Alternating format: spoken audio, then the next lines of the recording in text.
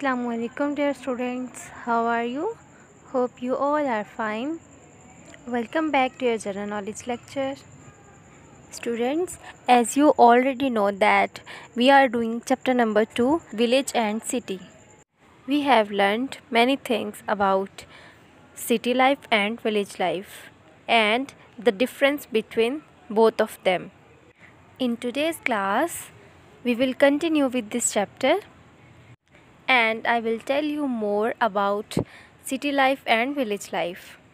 Dear students, as I told you earlier that there is a huge difference between the city life and village life.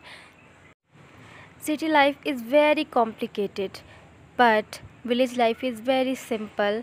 Now we will talk about the education system of city life and village life. So, if we look towards the education system in villages, then we will find out that there are very rare schools in villages. On the other side, if we put aside on city life, there are so many colleges, universities, and private and government schools in cities, and the trend of education is very high. Now we will talk about traffic of cities and villages. We talk about the city. There is a lot of traffic here, which causes a lot of noise. But in villages, the traffic is very low and there is a very peaceful environment in villages. In cities, more traffic causes more air pollution.